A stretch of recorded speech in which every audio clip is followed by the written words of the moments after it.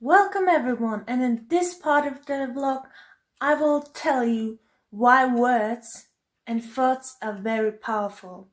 Because number one is our brain doesn't know the difference what is real or what is fake, which means our brain cannot see if this is real or if this is fake. You know what I mean.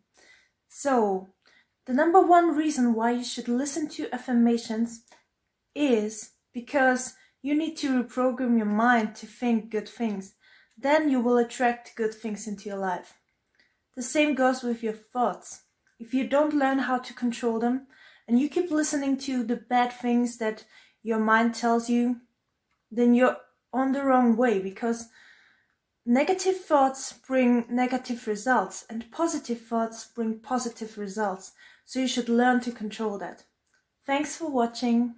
Bye.